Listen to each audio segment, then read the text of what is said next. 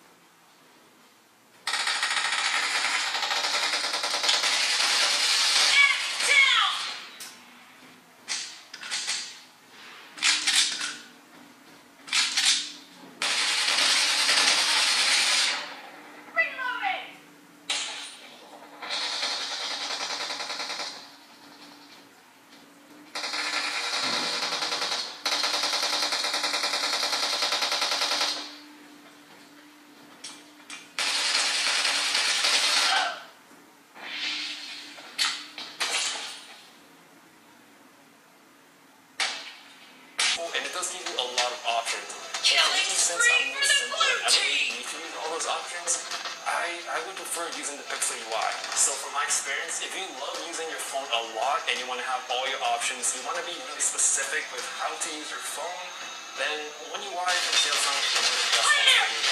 Now, I am a Google user, so having all these Samsung apps on the phone. So when it comes to gaming on this device, it's quite interesting. As a standard smartphone, just using the main display, it works really well. You game really smoothly, everything is fine, and you can also swivel and continue gaming that way. But that at least gives you multiple options in terms of doing something else. Now, it doesn't make sense to run both games at the same time, which of course I showcased anyway, and that's very possible and you can have that. But of course, the smaller display, the swivel display is smaller, 3.9 inches, so things will get compressed. Your games can still run there, but it's not gonna look or feel good.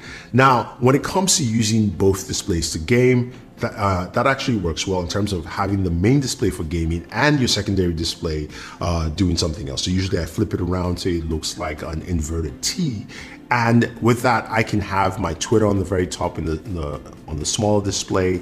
I can have my Instagram, I can have email, I can have YouTube while I'm watching, say, like Daniel's video, and also gaming at the same time. Now, gaming temperatures, while gaming, I got about 99 degrees in terms of temperatures, which is nice and was good. I don't think there's any specific thermals, but when it came to playing two games at the same time, temperatures ran up higher to about 102 degrees. Now, when it comes to benchmarks, I was not doing any benchmarks because this is at first impressions, but it gamed well. But I can tell you that in terms of PUBG, I didn't play at Ultra because Ultra was not available. I did play at Smooth at the highest settings available, which you can see on screen.